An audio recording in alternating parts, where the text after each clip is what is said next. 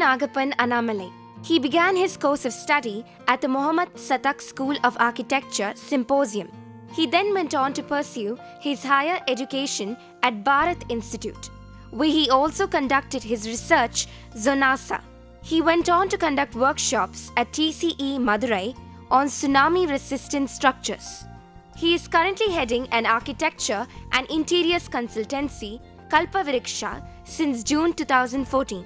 He has had 8 years of experience in design, execution, and project management of architectural and interior projects. He has worked on many residential, commercial, hospitality, industrial projects in India and Singapore before setting up his own practice. He has also presented technical papers at various national level symposiums. He is also known to be a national champion at Archimen and Archimen Pro, India's biggest architectural quiz. Welcome to the UGC lecture series on Architecture, Building Services 3, Unit 5, Acoustics, Lecture 10. The contents of today's lecture are as follows. The fundamentals of acoustics. We will look at the definitions of sound waves, frequency, intensity, wavelength, measure of sound, decibel scale, speech and music frequencies, and reverberation time. We will also look into the acoustics and building design. We will see how should one do a site selection, then what is the impact of the shape and volume of a space with regard to acoustics, and finally, we will also look into the treatment for interior surfaces for best acoustical performance. Let us define acoustics first. Acoustics is usually very broadly defined as the science of sound. For this lecture, we will concentrate on the room acoustics. So, the shaping and equipping of an enclosed space to obtain the best possible conditions for faithful hearing of wanted sound and the direction and the reduction of unwanted sound. So, this is called the room acoustics.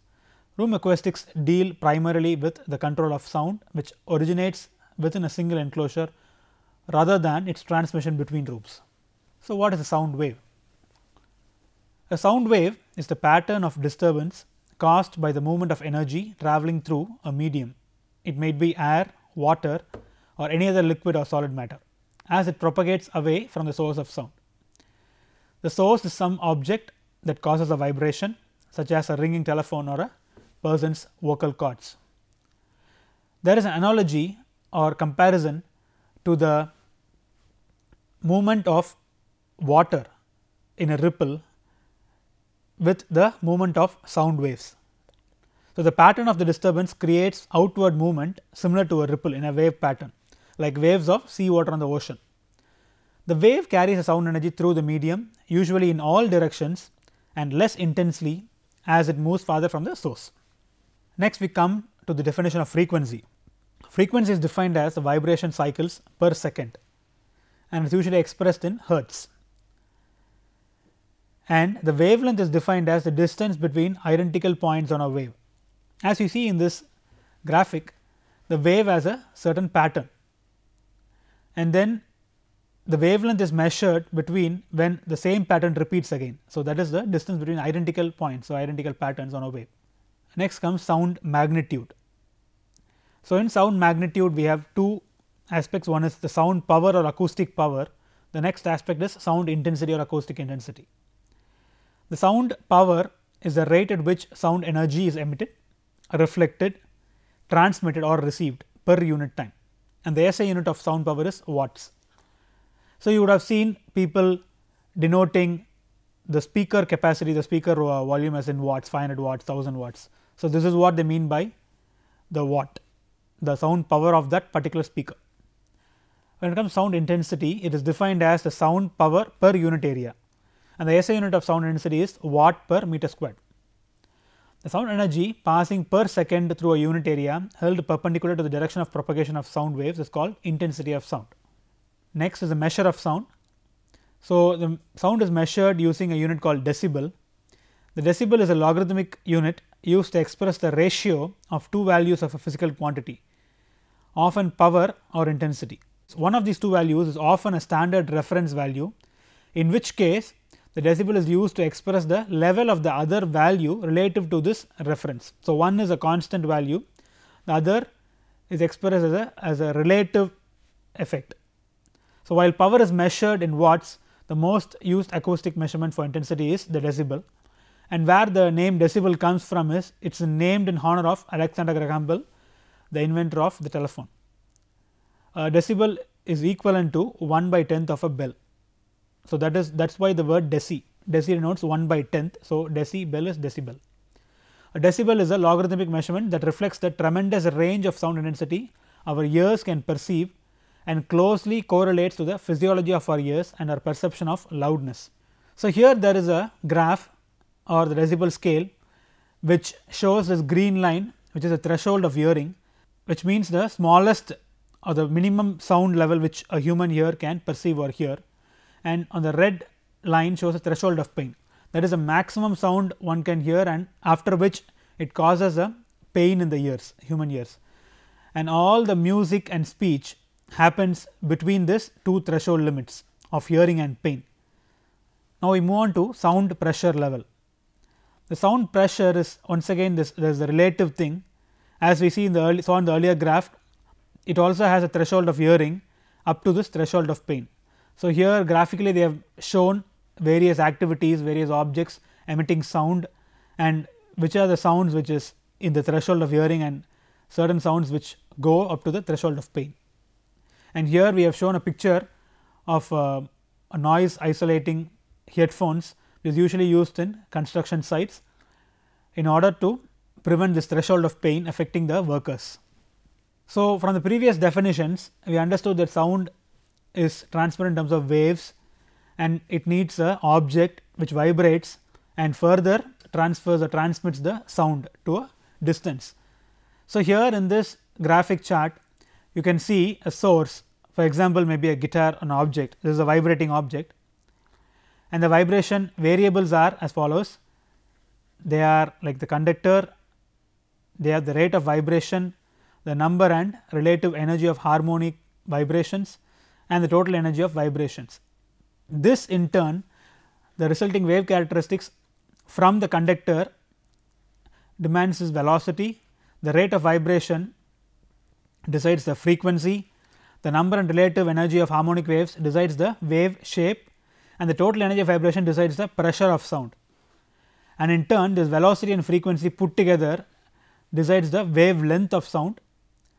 And when it comes to the perceptions of the ear, this frequency decides the pitch at which we hear the sound, the wave shape decides the or is the reason for the timbre or quality of sound, and the pressure translates into the amplitude of sound, and based on the pitch and timbre we identify the tone of a particular instrument or a human voice. And this is the path or a flow chart which shows the mobility of sound in a step by step manner.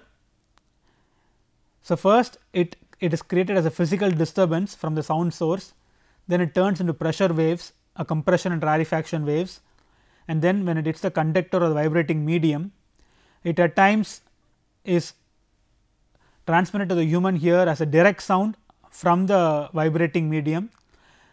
In the space, in the air or the volume of the room, it attracts or it changes as reflections, resonance, it becomes a reverberation, then it becomes a diffusion, it gets diffracted, it becomes diffraction, and finally absorption, and then it reaches the human ear. So, it goes through all these aspects in a particular space. So, let us define reverberation now. A reverberation or reverb is created when a sound or signal is reflected, causing a large number of reflections to build up and then decay as the sound is absorbed by the surfaces of objects in the space, which would include furniture and people, etc. The time interval between reflections is usually so short that the distinct echoes are not heard. Instead, this series of reflections will blend with the direct sound to add depth. So, reverberation is a basic acoustic property of a room. It can enrich speech and music in all areas, or it can slur speech and generate higher noise levels throughout a room, depending upon the room volume, timing and absorption capacity. So, this picture talks briefly about the various parameters or aspects which define the acoustics of that space. So, this is a picture of a concert hall where you see a performance on stage, then audience seated on the seating, and then the roof profile. So, here the roof materials, the false ceiling materials, acoustic materials play a very major role in improving the acoustic performance of this particular space. Then the next would be the shape of the space itself, shape of the false ceiling, the shape, the profile or the plan of the space. Then the entire volume also has a very great impact. So, what happens when a performer is performing on stage and the sound is it starts transmitted from the stage? Sometimes it goes as a direct sound, and the sound also gets reflected and then gets absorbed by the audience. As I mentioned in the earlier picture, the shape of a space determines the sound path within a space. So, in the earlier picture we had a convex type of a ceiling which reflected the sound. Here you see another profile, a concave profile. Here this convex profile reflects the sound into different directions and it distributes the sound, whereas a concave profile concentrates the sound in a particular point. And here you see another graphic or a picture showing a rectangular room or a squarish room which has parallel wall surfaces, and parallel reflective surfaces generates unwanted reverberation. So, it is better to avoid such kind of a shape when designing buildings like concert halls and auditoriums. And now comes reverberation. So, reverberation, as we had defined earlier, is the multiple reflections from the various points of the space, and then later absorption by the audience, by the furniture, whatever objects in the room, and finally the decay of sound. So, here there is a direct sound from the performer, then there are multiple reflections from the roof, and then finally it reaches the audience. So, once we have defined reverberation, the next important aspect we have is reverberation time. So, the reverberation time must match the room function. Pure speech requires short reverberation time. Symphony blends notes with long reverberation time. Here we have a graphic showing the different reverberation times depending on the volume of the room. So, here there is a band, a red band. The y axis is the reverberation time in seconds and x axis is the volume of room in cubic feet.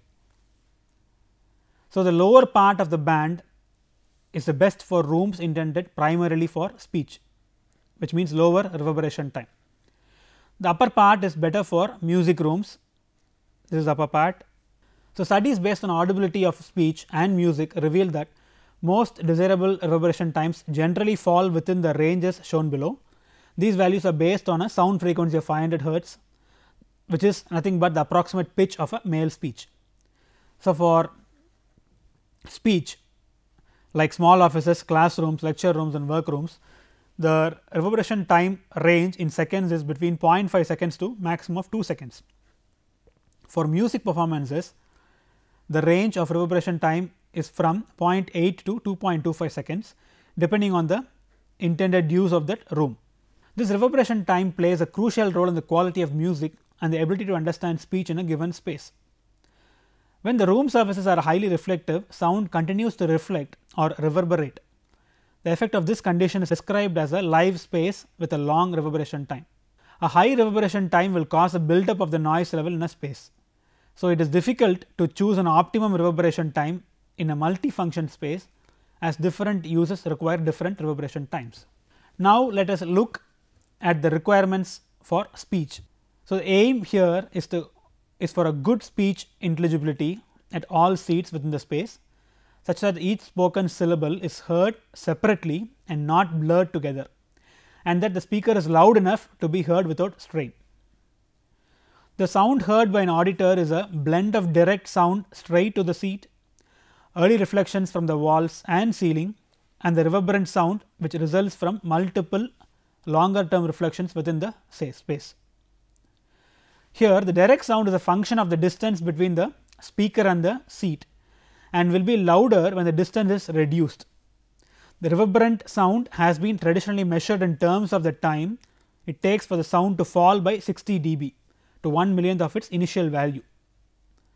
So, this time period is usually independent of speaker seat distance depending instead on the volume of the space and the sound absorbing properties of its surfaces and contents. It also varies with frequency.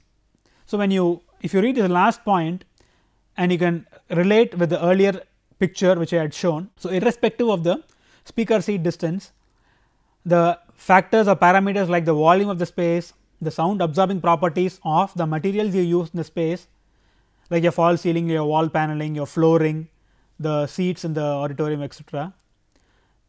All these decide the reverberation time and the clarity of a particular speech or music.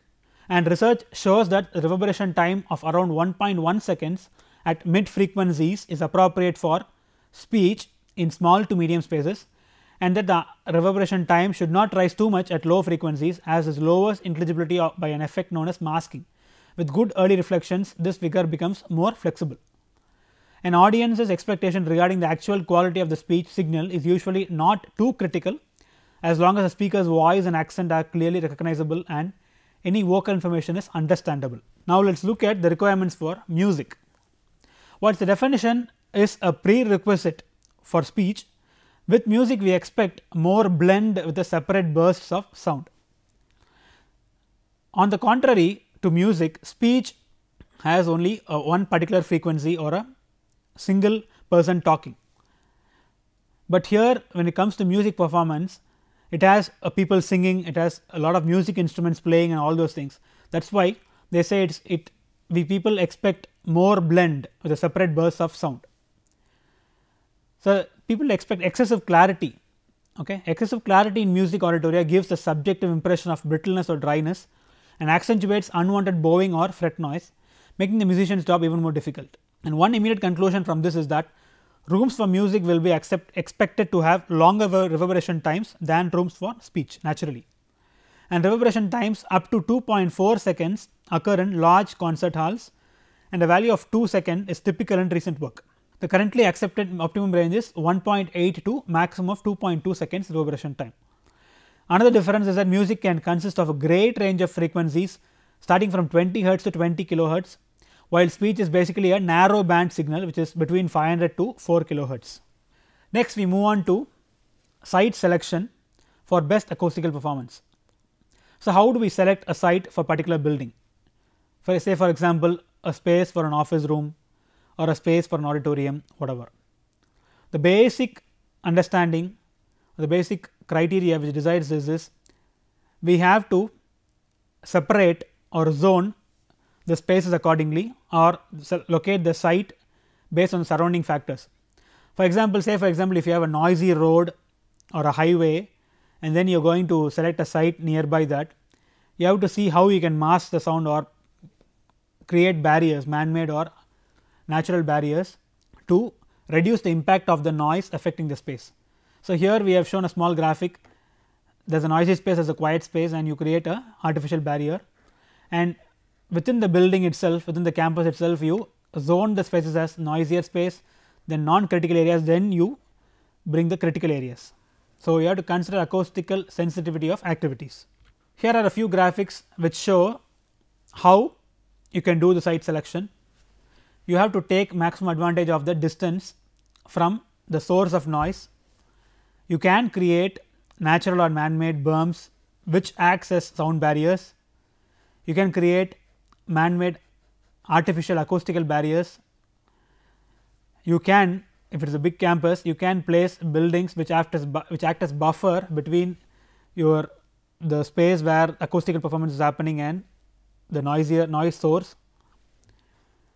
It is also best to locate buildings at a higher elevation than the noise source. Next comes orientation. Say for example, we have a site nearby the highway or the main road, and the shape or orientation of the building with respect to the highway has a very great impact on the acoustical performance or the noise control within the site. So, these are very self explanatory graphics which can be understood based on the shape of the building, how the acoustic performance happens. When it comes to campus planning, you can orient your buildings or create some buffer spaces, so that the noise from the main road or the noise source does not affect their activity. Say for example, if you take a school abutting a main road or highway, you can put a huge open space like a playground, which will take care of noise transfer. Similarly, in a factory, a parking lot can take care of the noise from the road, and it will not affect the office spaces. Next comes the shape of the room or the space. Let us look in detail about the shape, taking the auditorium shape or auditorium design as an example. So, for more than 2500 years, the historical development of the theatre interior has been marked by the close functional relationship of these structures within their users' needs. So, natural acoustics has always been a characteristic feature of these buildings. It is still important today when most of the halls are equipped with loudspeaker systems, often computer controlled. The first shape we take into consideration is the rectangular shape.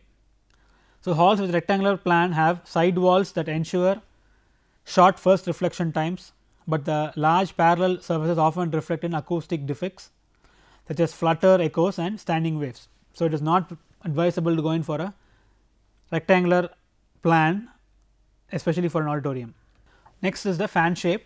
So, halls with a fan shape plan make it possible to accommodate a larger audience while providing good visibility and acoustics. The shape of the hall prevents the formation of flutter echo by side walls, though the sound reflected from the rear wall can reach the front of the auditorium with a significant delay. This can be prevented by covering the rear wall with a sound diffusing or absorbing structure. The next shape is a horseshoe shape, horseshoe plan. It ensures good visibility, a sense of proximity to the sound source and mutual eye contact between the spectators. A large number of boxes and rich interior decor contribute to sound dispersion, which conceals possible acoustic defects and ensures the proper ratio of direct to reverberated sound. The large number of listeners and the presence of boxes can result in excessive attenuation of the hall, thus preventing recommended reverberation time from being attained. Next parameter is the volume. Here there is a section of auditorium showing the seating arrangement, the balcony position, the balcony heights and the reflection from the sound source, from the speakers, and then reflection from the false ceiling and other surfaces. So, classic auditorium is shaped to convert harmful late reflections into helpful early reflections and reverberation.